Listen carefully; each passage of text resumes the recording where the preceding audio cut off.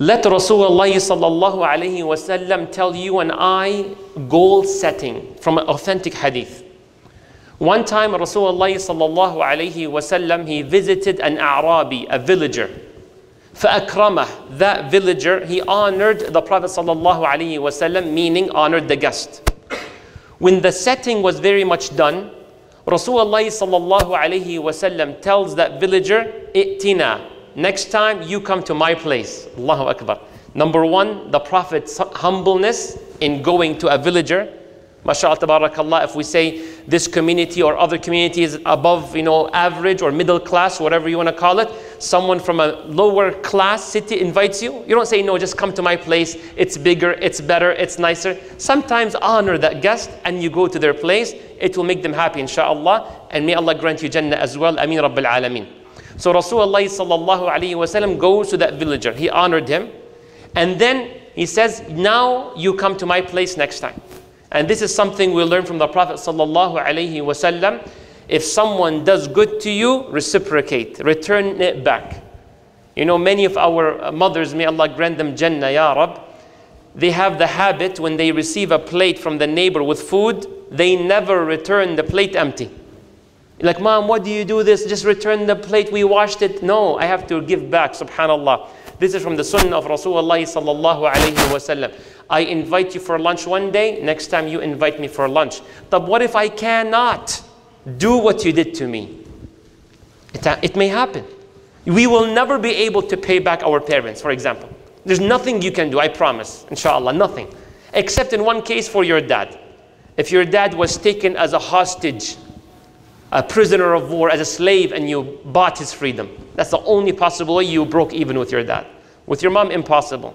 So what do? فَادْعُوا لَهُ. Rasulullah sallallahu alayhi wa sallam says, make dua for that person until you feel you are even. Subhanallah.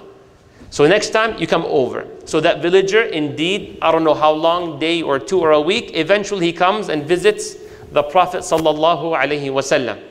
When that setting was also about to end, they ate or so, Rasulullah sallallahu alayhi wa sallam told that villager, and here is the main point of the khutbah, inshallah. He tells him, sell, make a wish. Allahu Akbar.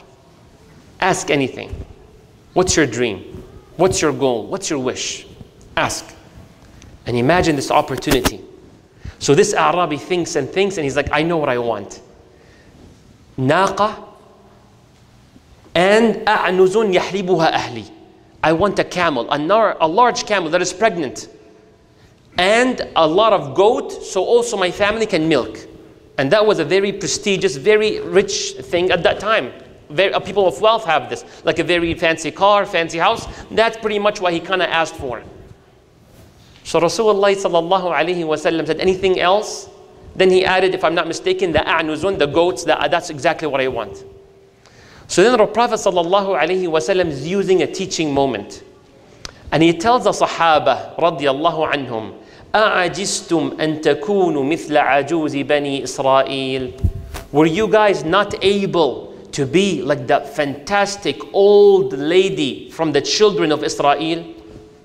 So the Sahaba, what did they say? And who is the old lady from the children of Bani Israel? Then he says the story. He said when Musa alayhi salam, about 3,000 years ago, Musa alayhi salam is about to leave Egypt, to escape and run for his life along with Bani Israel in the hundreds of thousands. They left during the night time. فَضَلُّوا الطَّرِيقِ. They lost their way. It became so dark they can't see nowhere, they don't know where to go. فَقَالَ Musa. Musa said, مَا هَذَا? What's going on? Fir'aun, it's a matter of time till he knows Musa's running away with Bani Israel. So we may get captured. مَا هَذَا? What's going on? فَقَالَ عُلَمَاؤُهُم. The scholars of Bani Israel said, when Yusuf alayhi salam, that's about 400 years approximately before this moment, when Yusuf alayhi salam was about to die, أَخَذَ مِنْ عِنْدِ اللَّهِ مَوْثِقًا أو مِنْ عِنْدِ اللَّهِ مَوْثِقًا. He took a promise from us that if you, Bani Israel, were to ever leave Egypt, take my body with you. If you guys ever leave Egypt, take my body with you. So the scholars of Bani Israel knew that, but maybe hastiness, they want to run away from Fir'aun, whatever the case is. So right when Musa alayhi salam, he heard that, he said, Ayna qabruh, where's the grave of Yusuf? They said, there's only one person that knows. From the hundreds of thousands of Bani Israel, one person. Who is that person? The old lady from Bani Israel. Bring her. So she comes to Musa alayhi salam. So Musa alayhi salam tells her, I want from you to direct us to the grave of Yusuf alayhi salam. She said, La wallah hatta tu'tiyani su'li. No. Doesn't work like that. I will give you what you want, but you give me what I want. Allahu Akbar. She's speaking to Musa alayhi salam, respectfully. You give me what I want, I will tell you where the grave is at. وَمَا سُؤْلُكِ وَمَا حُكْمُكِ. And what is it that you want? She said, my goal. And here the whole story, the Prophet is saying because of this sentence. She tells Musa alayhi salam, my goal, my wish, my dream, مُرَافَقَتُكَ فِي الْجَنَّةِ. To be with you in Jannah, ya Musa. I want to be your neighbor in Jannah. Because that's the highest you can ever achieve. May Allah make you all neighbors to the prophets in Jannah. That's the elite. There's nothing beyond that. Allah says in the Quran, these are the ones. أَنْعَمَ اللَّهُ عَلَيْهِمْ مِنَ النَّبِيِّينَ وَالصِّدِّيقِينَ وَالشُّهَدَاءِ وَالصَّالِحِينَ وَحَسُنَ أُولَٰئِكَ رَفِيقًا. Allah gives you the 4 levels. Prophets, truthful, siddiq, martyrs, righteous. And they are great companions. So she aimed for the highest. What did Musa alayhi salam do? فَكَرِهَ أَنْ يُعْطِيهَا ذَلِكَ. He felt uncomfortable telling her, I got you. I will ask Allah for you. He didn't feel comfortable. But why? He didn't feel that she earned it. People give up their lives to attain this level. People donate their wealth and half of it and all of it to attain this level. People save money to perform Hajj and do this and do that and sacrifice their day and night for this.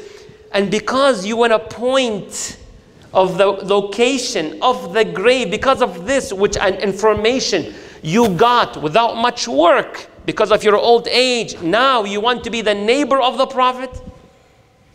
I'm sure he would love for her to be there. He loves, but he doesn't feel strong enough to go to Allah, Ya Rabbi, Ya Allah, please, Ya Allah, this lady. There's not that fuel.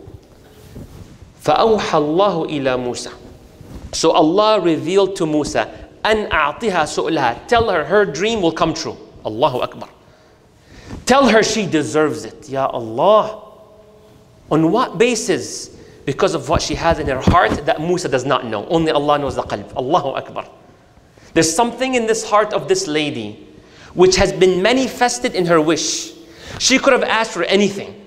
A gold as heavy as a cow. She could have asked to be on the first row to escape away from Pharaoh, the least risk involved. She could have asked Musa to ask Allah to prolong her life. All of this she could have. But the true colors of yours and mine shows up in these moments. Her true colors appeared. She has a moment to make an ultimate wish. She said, your neighbor in Jannah. So Allah says she deserves it. That's her heart speaking. Allahu Akbar. So this is a goal setting Rasulullah sallallahu alayhi wa sallam is teaching us. She did everything that she can and that was her capacity. So Musa tells her, Allah gave it to you. You're going to be our neighbor in Jannah, inshallah. But let me continue the hadith the way Rasulullah sallallahu alayhi wa sallam continued the story. When she was given that promise, she told them, let me tell you where the grave is at. She walked and they walked behind her and she pointed to an area with water, ma, whether from rainwater, Allah knows best, like a lake. She said, empty all the water. So they emptied all the water. She said, uhfuru, dig, and they dug. فَوَجَّدُوا عِظَامَ يُوسُف, the body of Yusuf alayhi salam. فَحَمَلُوهَا, then they grabbed the body and they lifted it, and now they're walking with it. But what happened? Allah gave them light as if it was the day. Remember, they traveled during the night. وَضَلُّوا الطَّرِيقِ, Allah shined light. And subhanallah, something to appreciate. When you follow the Prophet's commands, Allah puts light in your way. Allah puts light in your heart, in your sight, in your hearing, everything. May Allah put barakah in our lives. Don't discredit Musa. Musa is a great leader, but sometimes the fault is not in the leadership. It's in the followers. Musa was great, but the ulama, they know that they need to bring the grave and dig it, but they didn't, subhanallah. So learn this goal setting from Rasulullah sallallahu alayhi wa sallam. Aim high, keep your eyes on the prize, which is Jannah. May Allah grant it to all of you. I say what I said, وَأَسْتَغْفِرُ اللَّهِ لِي وَلَكُمْ. So seek Allah's forgiveness, He is the most forgiving.